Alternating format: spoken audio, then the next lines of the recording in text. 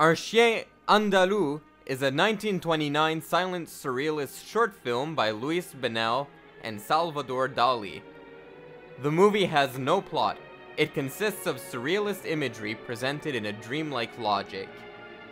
It has since become one of the most influential films of the 1920s, influencing filmmakers such as Akira Kurosawa.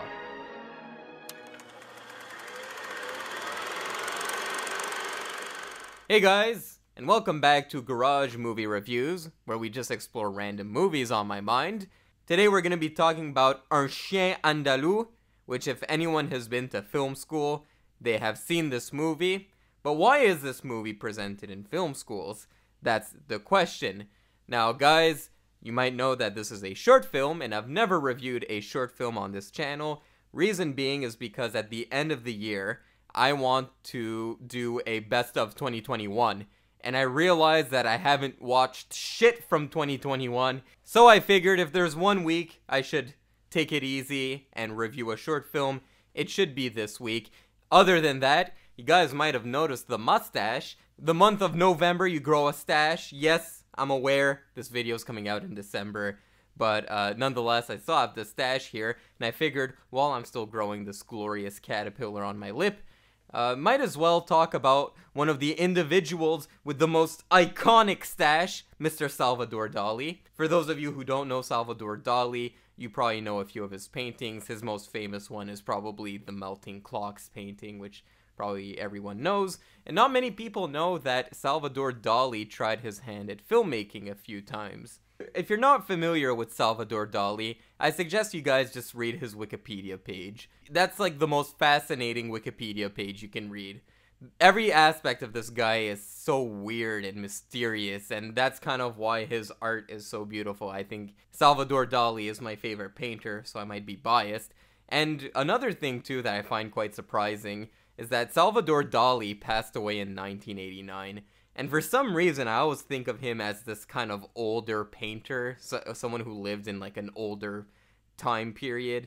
To see that he passed away in 1989 is a little weird to me. That's just some weird shit that's on my mind. Let's talk about the origin of this movie. So this was directed by the surrealist filmmaker Luis Buñuel, who also directed movies like The Exterminating Angel and stuff like that. Anyway, well, he was talking to Salvador Dalí one day, and they were sharing each other's dreams. Luis Buñuel talked about a dream he had where a cloud was piercing through a moon, similar to how a blade would slice someone's eye. And Salvador Dalí, in turn, talked about one of the dreams he had where it was a palm that was crawling with ants. And it got them talking, and they wanted to make a movie that's completely surrealist. A lot of people say that this movie doesn't have a meaning, and I feel like that's not a really strong argument. Yes, it doesn't have a plot, if that's what they mean, but to say this movie doesn't have a meaning would be false. The filmmakers said this movie was heavily influenced by psychoanalysis Sigmund Freud, and the reason for that is because there's something he mentions called psychic automation, which is you're always exposed to stimuli in your environment, conformity, societal rules, morality, what goes on in your subconscious. If you were alone on a deserted island and never were exposed to society or anything, any construct of any sort, what would you be like? And that's how these two guys, their dreams, kind of molded this film. So the whole film, even though it's abstract imagery, it's playing with that concept. So I don't like it when people say there's no meaning to the movie, because I just explained it right there. There is no plot to the movie, though. The movie consists of bizarre imagery. Like I said, the two dreams that Buñuel and Dalí dreamt up were in this movie.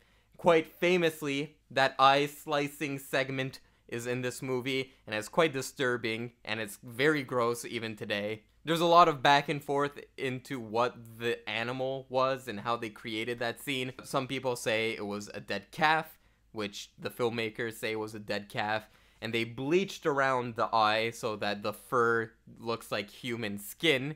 When I watched it, before reading up on that, I thought it might have been a donkey, because later on in the film, you see an eyeless donkey.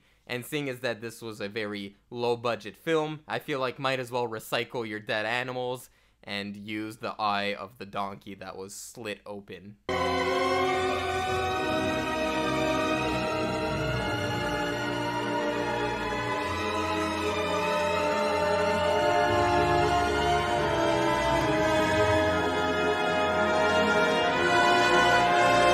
That piano sequence I'm talking about with the dead donkey is a really striking image that seemed to resonate with me, other than that slicing of the eye.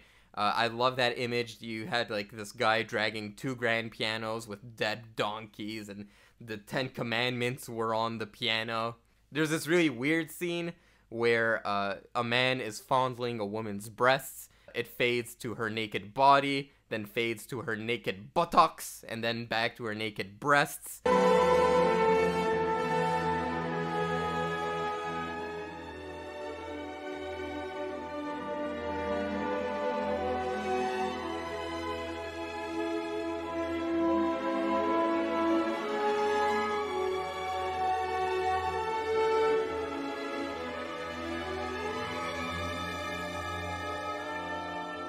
A lot of boob fondling. Should we cancel Un Chien Andalou? Kind of hard to cancel a movie that's practically in the public domain, but we should try anyway, folks. The other famous image in this film would be the moth with a skull on its back, a death moth.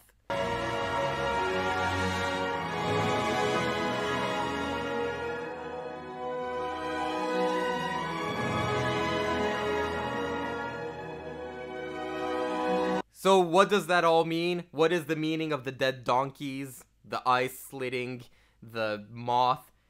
I mean, it's up to your interpretation. This is basically an exercise that Dalí and Buñuel wanted to do for themselves, relating it back to Sigmund Freud's theory of what goes on in the subconscious.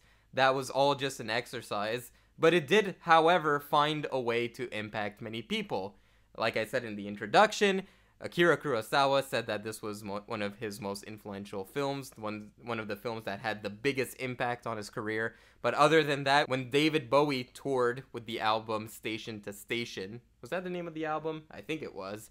Well, when he was touring that album, this short film would play at the beginning. Roger Ebert also says that this is one of, if not the first, independently made movies. The film was entirely financed by Louis Buñuel's mother, which is pretty interesting, and probably the reason why this movie does not feel very conventional. Who would have thought that bypassing a bureaucracy in cinema would lead to very creative entertainment? So, do I really connect with this movie?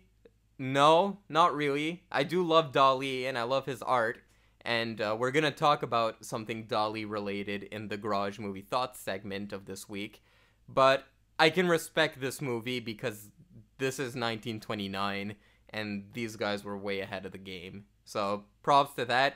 Am I gonna, like, want to pop up this movie on a Saturday night and tell my friends to watch Un Chien Andalou? No, probably not, but I needed to watch this movie, and watched it. I did. So, guys, stay tuned to Garage Movie Thoughts. We will be exploring another Salvador Dalí film.